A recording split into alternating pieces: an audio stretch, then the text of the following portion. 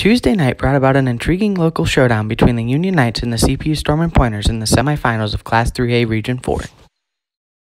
After both won their opening round matches in convincing fashion, Union and CPU would meet for the first time since November 2nd of 2015, which was a 3-1 win for the Stormin Pointers at a regional in Vinton. With nearly 3 years past, what would the 2018 edition have in store? Well, the answer came as a bit of a shocker. After holding off CPU in the opening set 25-21, Union continued to play the role of road warriors in the second as this kill by Belle clinched a 2-0 lead in the match with a 25-22 set victory. Now with match point on the doorstep, Jasmine Bush sent a serve over the net in an attempt to win it for the Knights. However, some back-and-forth action ensued.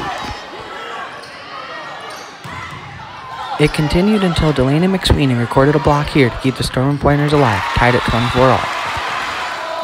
With the Union student section making a positive impact all night, Bush was able to handle the CPU serve before Hannah Gates set up Jaden Jolly for the emphatic go-ahead kill, much to the satisfaction of the Knights bench. Just 1 point away from a regional final, Sophie Winkelpleck made sure to not give the Stormin Pointers much of a chance as she delivered a perfect serve, allowing Union to win in straight sets.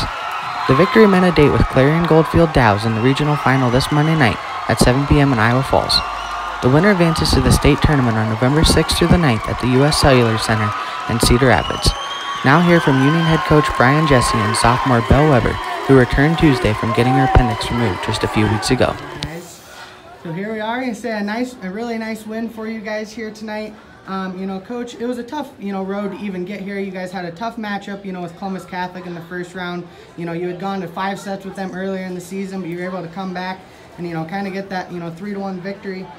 Just like last Wednesday, the team came out and played really well here tonight. What do you just have to say about their overall performance? Once again, I thought we had a game plan and we followed through with it. Over the course of the match, we got some points and we just made things real tough for them to get a ball down. Even like I told the girls, even the points we lost there, we were hustling and they couldn't, they knew that they were going to have to do a little extra to get something down on us. So that's huge.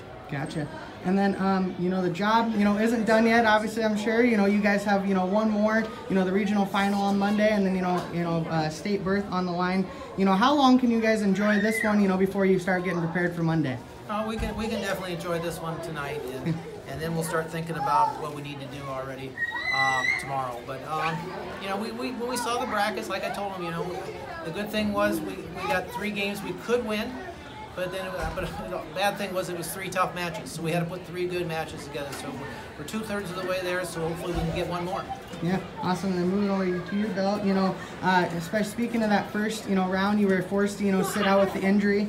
But, when did you kind of find out that you'd be able to play here tonight, and, how good did it feel to be out there? It felt really good. I found out pretty much right after that my stitches would heal, and yeah, it was a really good game. They played great last time against Columbus. It was a really good match. Awesome. And then, finally, just to keep it simple, you guys are on to the regional final. The state's right there for you guys. How does that feel for you? It's really awesome. CPU is good, so it's a really good accomplishment, and we work really hard in practice. So Awesome. Unless you guys got anything else, I think it should be good. Congratulations. Hey, thank you.